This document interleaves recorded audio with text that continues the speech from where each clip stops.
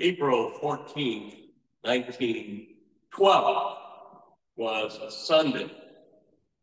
In fact, it was the Sunday after Easter, better known in those years as Low Sunday or Whit Sunday, or sometimes known as Quasimodo Sunday, which was the first phrase in Latin at the Mass at the time. Now known today as Divine Mercy Sunday. It was also happened to be the infamous day that the RMS Titanic, the infamous doomed ship, struck an iceberg in the North Atlantic and would sink in the early hour of the morning of April 15th, 1912. On board that doomed ship were a couple of priests, but among those was Father Thomas Biles, who was from Essex, England. He happened to be on the ship only because his brother was being married and he was going to be celebrating his brother's wedding in New York, and the idea was to come back the following week. But Divine Providence had other plans for Father Biles. As if he was praying his divine office, psalmed up on the deck of the ship when the ship hit the iceberg. And it said, in fact, that ice flew off and almost hit him as he was walking on the deck.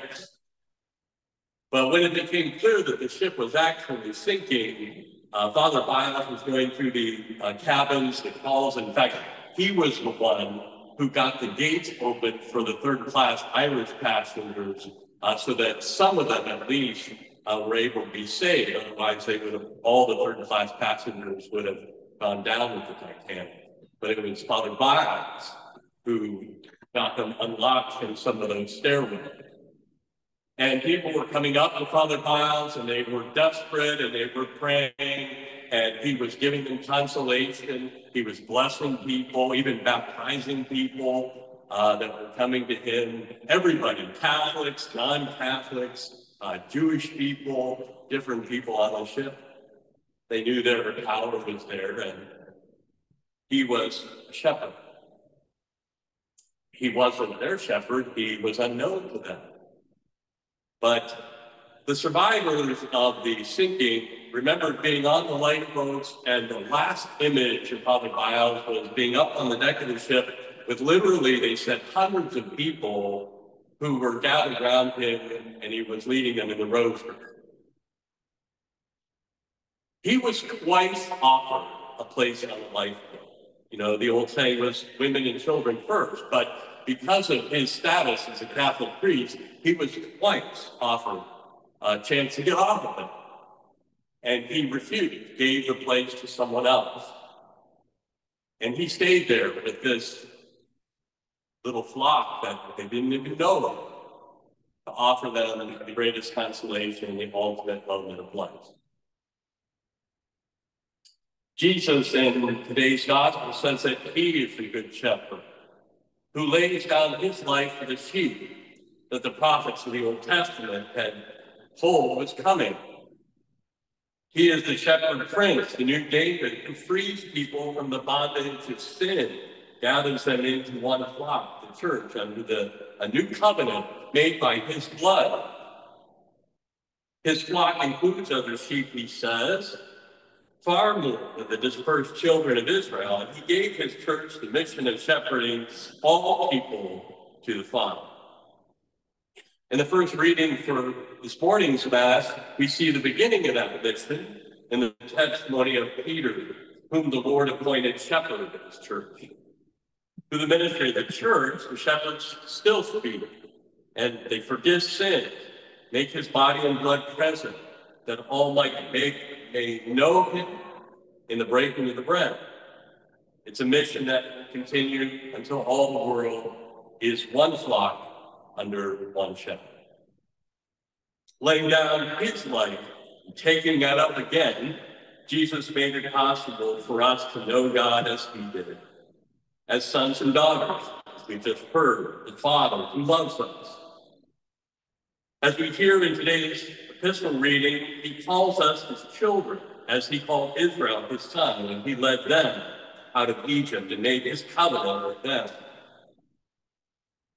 God did not cause the Titanic to sink, but that terrible tragedy did involve, as we know, a great deal of human miscalculation, hubris, and pride. St. Thomas Aquinas famously said that pride is the worst of all the sins. It's the first of what we call the 7 deadly sins, or the cardinal sins. They are so called because the word cardo in Latin means hinge, like on a door. St. Thomas observed that when we morally consent to any of the 7 deadly sins, it just opens the door to all the rest of them. That's why he said it's the worst, because it's the first.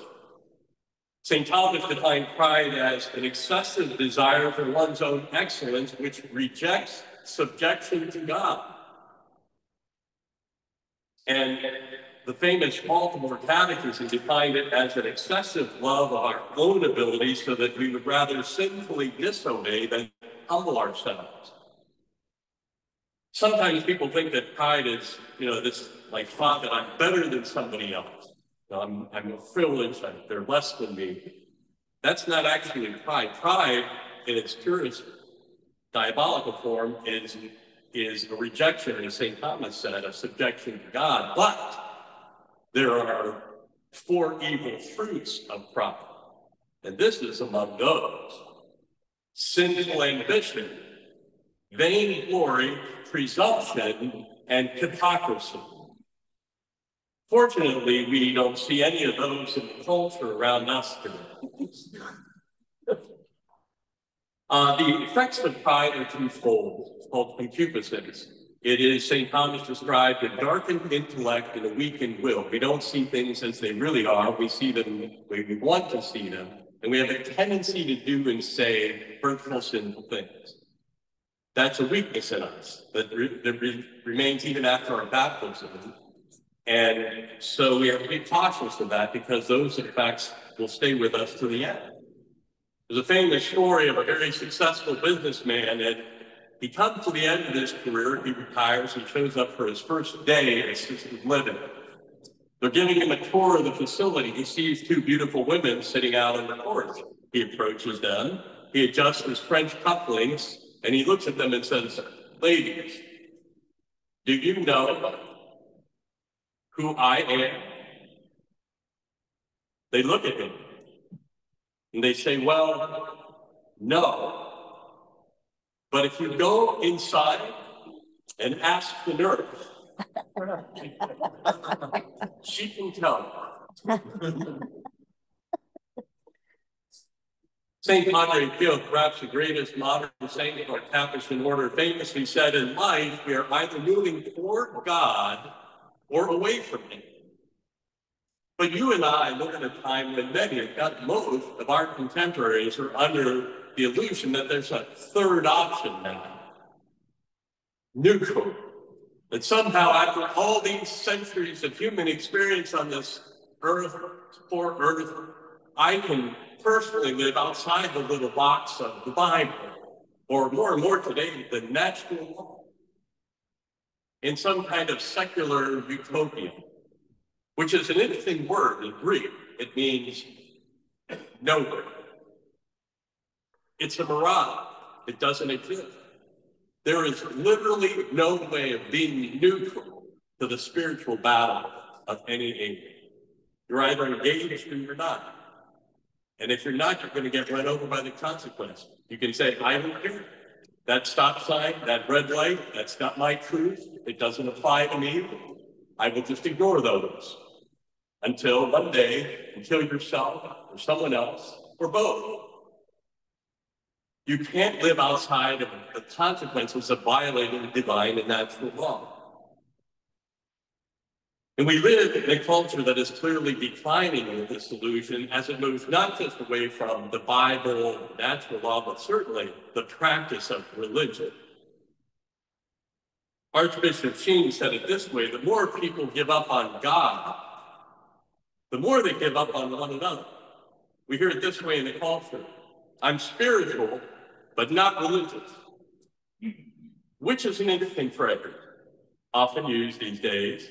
And I don't, with all due respect to the people who use it, that is a perfect description of the devil. He's an angel, fallen, corrupted, 100% spiritual, hates religion, corrupted religion, false religion, twisted. There are such things. There are poor souls who worship the devil himself. Corrupted religions, twisted. They kill people. The devil loves those. But the devil, the prince of darkness, the prince of hell, is the definition of being spiritual but not religious. And we see the corresponding effects in our growing deeper and deeper divisions, hatred, violence, and now war again in this world on a scale that is almost incomprehensible. And because people have largely given up on the practice of religion, they are making a religion out of what St. Augustine famously called in the 4th century the libido dominandi: money, power, and of course, sex. Archbishop Cheney said this: America, it is said, is suffering from intolerance. It is not. It is suffering from tolerance. Tolerance of right and wrong, truth and error, virtue and evil, Christ and chaos. Our country is not nearly so overrun with the bigoted as it is overrun with the broad-minded, end quote. William Penn, the great founder of the Commonwealth that I live in over in Pittsburgh, famously said in the year 1668, men must be governed by God or they will be ruled by tyrants. Simple definition of a tyrant: a person with no truth bigger than their own little t and power over you. How many of the leaders of our day fit the simple definition of tyranny? George Orwell, a famous writer, said, the further a society drifts from the truth, the more it hates those who speak it. In a time of universal deceit, telling the truth is a revolutionary act. Truth is new hate speech. John Adams, America's second president, said this, quote, our Constitution was made only for a moral and religious people. It is wholly inadequate to the government of any other. There are quotes like that from all the founders of our country.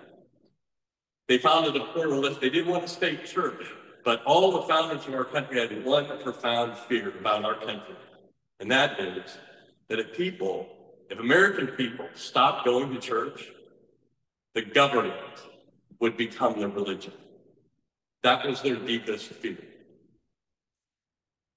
The recent Pew Research study shows that there's about 334 million people living in the United States today.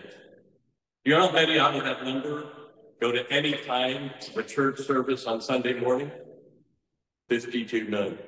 That's about 7%. If you have any doubt the founders of our country's greatest fear is being realized before our eyes, take yourself down to family court some morning.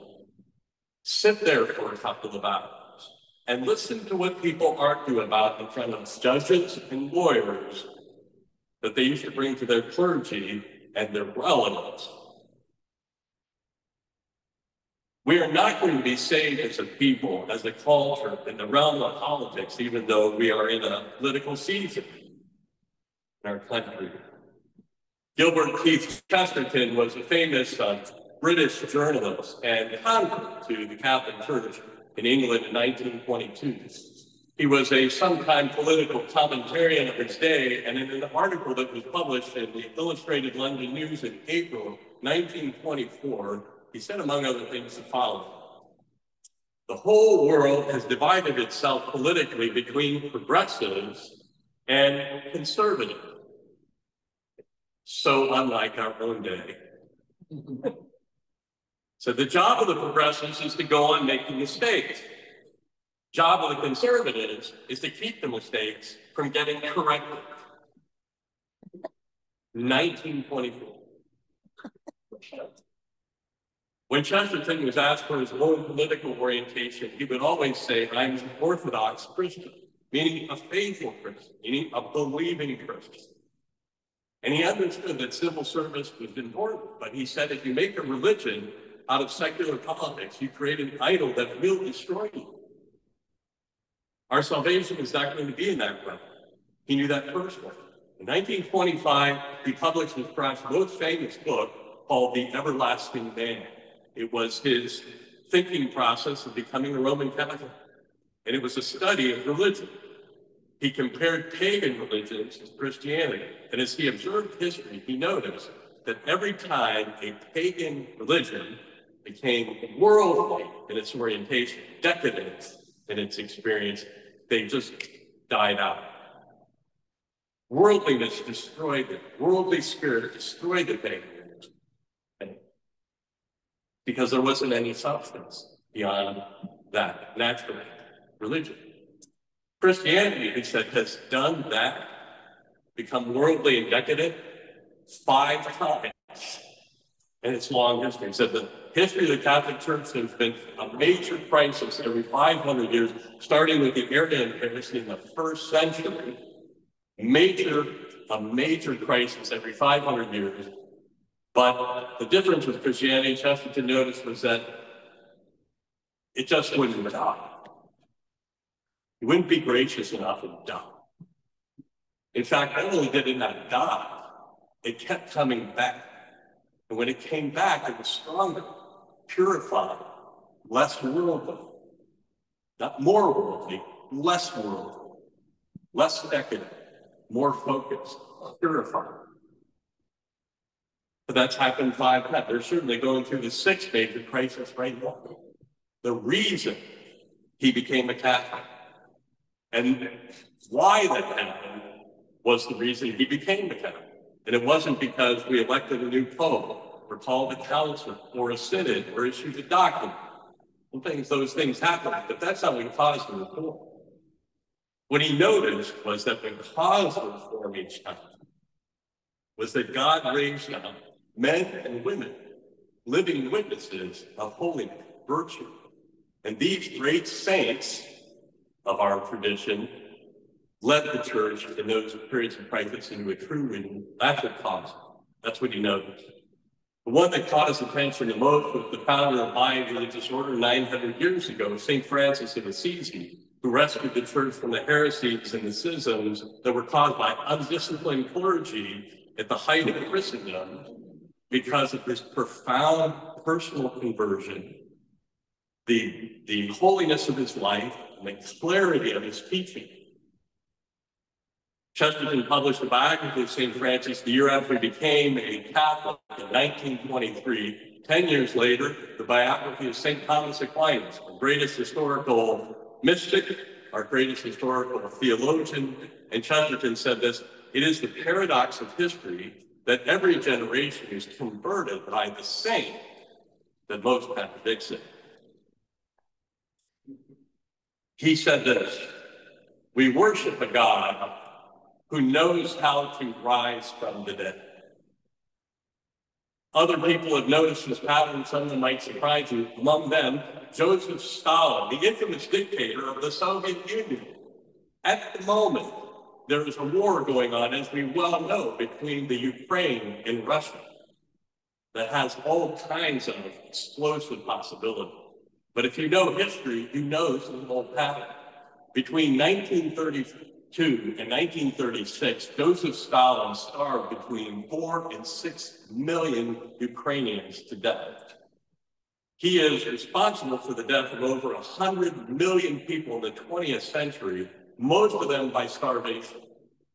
Stalin had been a seminarian studying for the priesthood in the Russian Orthodox Church, lost his faith in Christ, caused the death of more people in the 20th century than a single individual. On his deathbed, Stalin was shaking his fist at God. It is an irony of providence. His own daughter, her name was Svetlana Aliueva, died a devout, practicing Roman Catholic, in counter distinction to her father's incomprehensible and insane hatred for God. But Joseph Stalin famously said, if I had 10 men like St. Francis of Assisi, I could have conquered the world. Stalin, as wicked as he was, even he saw it. Holiness was more powerful than wickedness, power, pride. He just made himself incapable of it. Holiness is not only attractive, it is the only effective reform. When Bernard Francis Casey, better known to the world now as our little Capuchin father, Solanus Casey, died in the city of Detroit in 1957, there were 20,000 people at his funeral. I was at his beatification in the city of Detroit in November of 2017. It was at Ford Field, which is the football stadium of the Detroit Lions football team. That structure is built to seat 50,000 people. They had the altar, and many of the faithful and the clergy on the field. They squeezed 80,000 people into Ford Field for that mass. And Archbishop Vigran said from the altar he could have filled the stadium 3 times. They had to cut off registration for the mass. With all due respect to the Detroit Lions, they've never filled that stadium. When Padre Pio died in southern Italy in 1968, 100,000 people at his outdoor funeral mass. I was at his canonization in Rome at St. Peter's Square with Pope St. John Paul II in 2002. 500,000 people poured out into the streets of Rome. I helped at San Giovanni Rotondo, where Padre Pio lived for 50 years. There are 6 million visitors, pilgrims to that shrine. You're the largest number of people visiting the shrine of a Catholic saint in the world. It takes 20 priests to hear the confessions every day. A mystic once said to Padre Pio when he was alive that his spiritual advice would be responsible for 1/3 of all the souls in heaven at the end of time. To which Padre Pio famously responded, just 1/3. The saints are humble, right? It's the opposite virtue to pride. It's the healing virtue, the sin of pride. And they, because of their profound holiness, they draw us to him and they intercede for us on our behalf to him.